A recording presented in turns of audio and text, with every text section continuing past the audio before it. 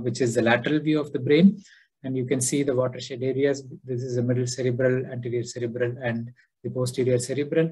And the opposite happens in the medial view, where it's the anterior cerebral artery which supplies most of it. And we have the posterior cerebral artery here. The middle cerebral artery surfaces mainly this outer portion of the brain.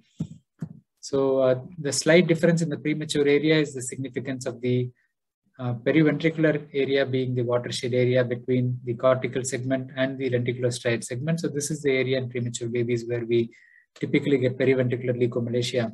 So when you have asphyxia in a premature baby, you have PVL, which progresses quicker than a PVL, which happens in a very small preterm baby, otherwise progressing. So we say 3 to 4 weeks in these babies, but if there is an asphyxial insult, you may see PVL quite early in the course, like 1 week or so.